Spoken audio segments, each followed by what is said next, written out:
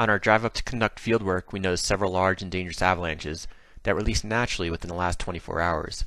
These avalanches occurred on wind-loaded northeast-facing slopes. Almost all of the avalanche activity in Colorado in the last few days has been on north, northeast, and east-facing slopes.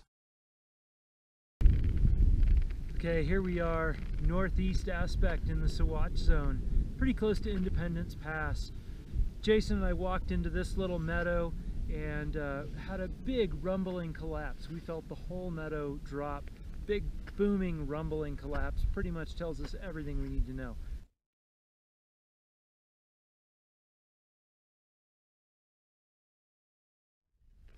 There we go. So this slab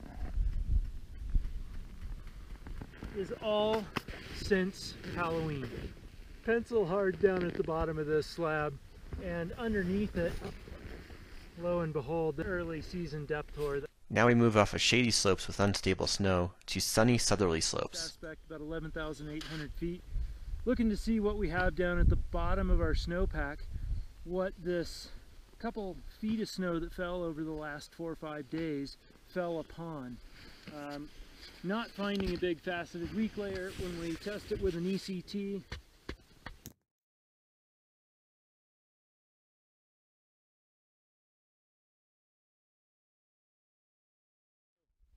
Right here on southeast aspects, you get down at the bottom and essentially all of this storm snow fell right on top of the mud.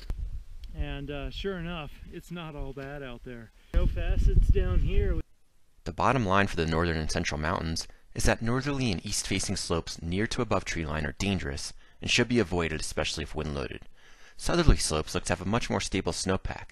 If you plan to travel on southerly slopes, dig down and confirm that a weak faceted snow layer is not present. Even in the absence of this layer, you should still avoid heavily wind-drifted terrain features.